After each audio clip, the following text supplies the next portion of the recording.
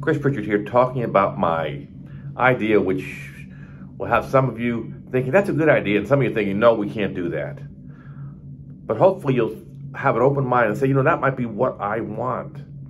So our club, BTSE Toastmasters, is going to have a sort of new format. We're going to meet regularly online, and we're going to meet virtually via YouTube videos on a chat or in a group.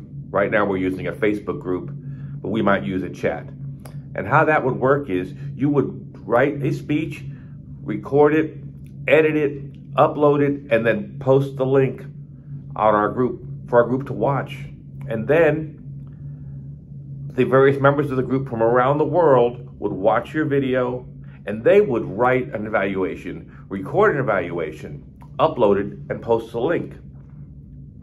Or they could just give you a small message about how you could improve. It's up to them. It's up to you how you want to make this work.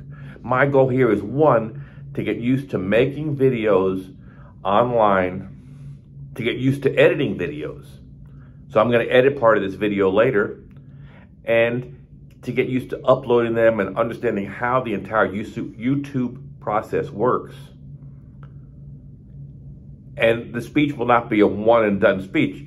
You would go ahead and do it, and once you got improvement offered by the various evaluators, if you wanted to keep that speech as part of your repertoire, as part of your YouTube channel, your library, you could do that, or you could replace it, or you could replace it again. It's really up to you.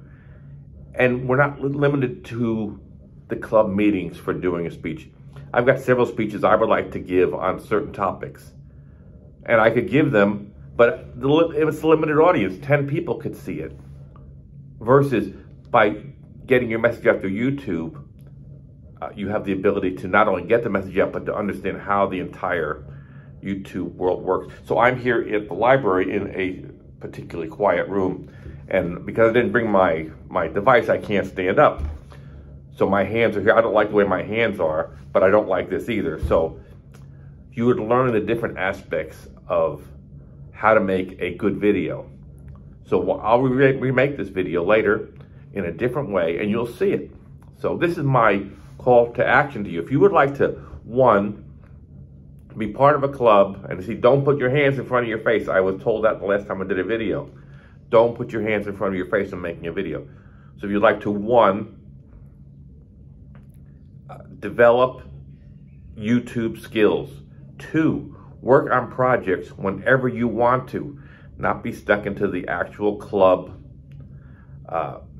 calendar. So you can work on a speech now and put it out.